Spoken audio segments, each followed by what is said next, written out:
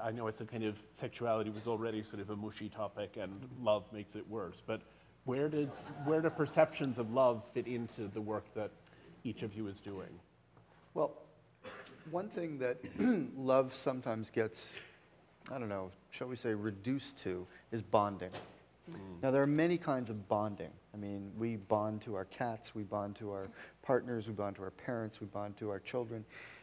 But there is a common brain system that actually activates that bonding in all of those circumstances, whether it's a romantic bonding or the attachment that a couple feels 30 years after they were married. The work of oxytocin in the brain is absolutely critical for all of those bonding experiences, right? Including maternal bonding. Including maternal bonding, clearly. And what's striking is as you read the scientific literature on maternal bonding, and if you know something about the bonding of, say, prairie voles to each other after their first magnificent sexual experience, they all involve the activation of oxytocin in the same areas of the brain. Clearly, there is functioning in the cortex that's identifying your sex partner as being different from your child, and your child as being different from your sex partner, from your cat, I hope.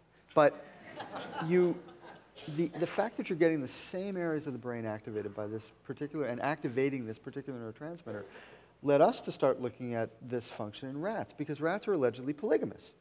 So males want to spread the genes far and wide in the pool. Females want to spread their genes far and wide in the pool. So females will accept you if you're a swizzle stick, if you're a rat, if you're maybe something else, et cetera, et cetera. So we started to look at this because, as it turns out, a very simple conditioning procedure where the exposure to their first sex partner who's wearing an almond odor.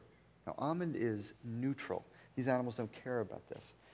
But if you do this, and they learn that their first sex partner is an almond-scented partner, you give them a choice between an almond-scented and unscented partner, and they will copulate preferentially with the almond-scented partner. So why would a polygamous animal do that? That's dumb.